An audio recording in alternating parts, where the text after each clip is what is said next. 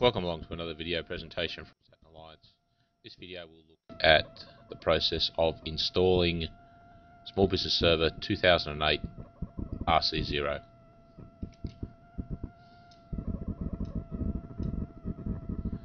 Some things to note before we commence our installation.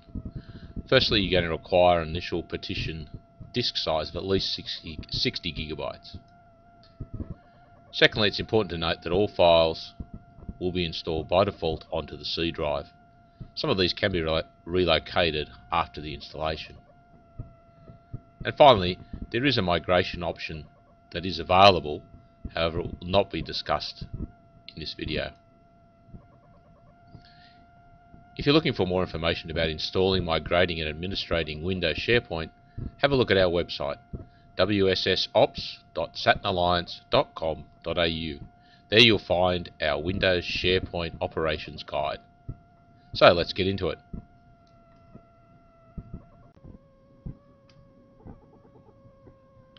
Once you've booted the Small Business Server machine with the DVD, you're presented with an initial screen in which you can choose the language to install, also the time and currency format.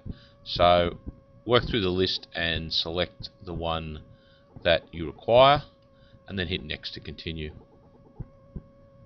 On this screen you'll see a number of options in the lower left that you can select to give you more information about the installation process, but generally just select the Install Now button to continue.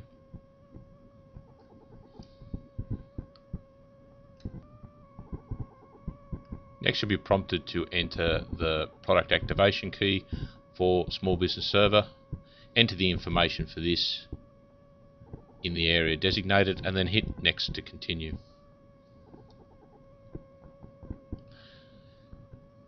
Accept the license agreement terms and hit next to continue. The only option that's available on a new machine is a custom install. Select this to continue.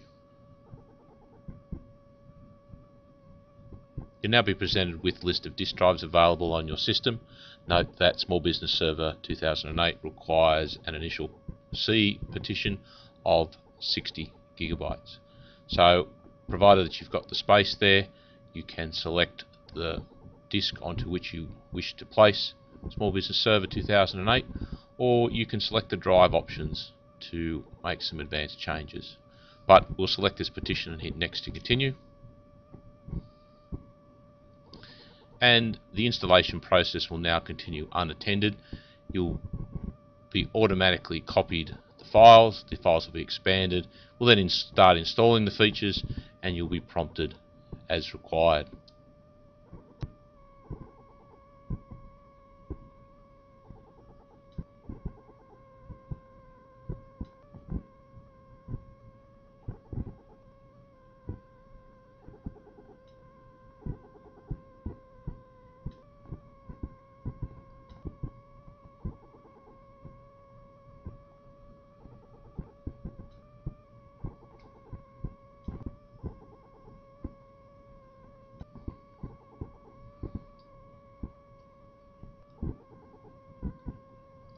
After SBS returns after a number of reboots, you'll be presented with the file about continuing the installation. Simply hit next to continue. You'll now be presented with any warnings or issues that may prevent the installation of Small Business Server 2008. As you can see in this case, Small Business Server is asking for 4 gigabytes of RAM, which we currently don't have in the system. All you need to do is acknowledge these warnings to continue. Once you've acknowledged this warning, simply hit next to continue. You need to verify the time zone setting and the clock. If this is correct, simply hit next to continue.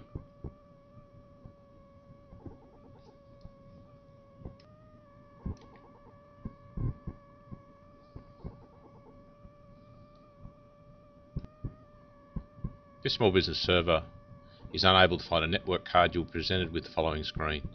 You'll need to open the device manager and install any additional drivers required for the network card on the system. Once that has been completed, click the test adapter again to check the setup and allow SBS to continue installing.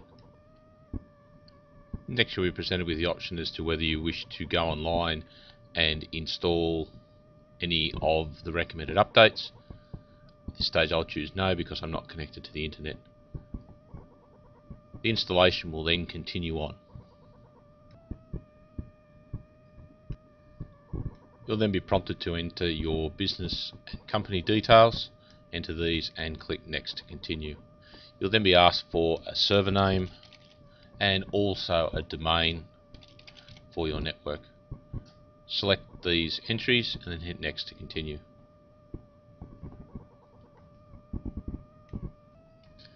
You'll then be asked to enter an administrator account because on SBS 2008 the default administrator account will be disabled once this has been created, so enter in the details for an administrator account and also enter in a password. You'll notice that because of Server 2008 requirements, the password must conform to these two options selected down the bottom. You'll not be able to continue with the installation until the password conforms to these requirements. When it does, you'll note that they are indicated with a green check mark. Once all is correct, hit the next button to continue. SBS 2008 has all the information now that it needs to continue with the setup. Simply select the next button to continue the installation process.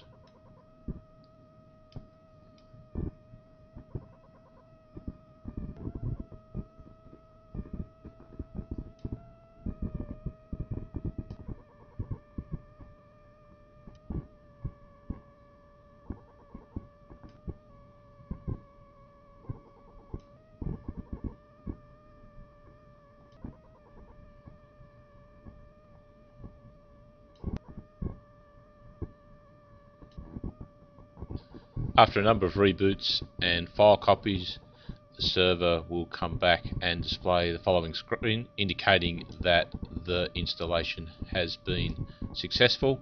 Basically, it is now complete. Simply click on Start Using Server Link and what will appear is the Windows SBS console.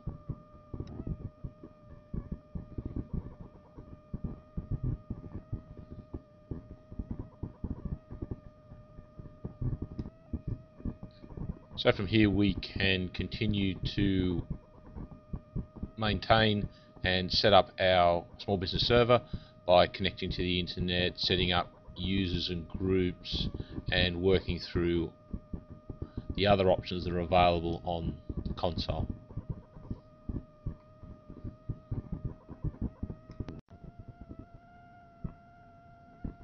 If you found this video presentation helpful, we'd appreciate a donation via donation.saturnalliance.com.au. I'd like to take this opportunity to thank you for watching our video and remind you that if you have any questions about the content, please send me an email at robert@saturnalliance.com.au. Keep up to date with what's happening via my blog, supportweb.ciaops.net.au/blog. Thank you very much.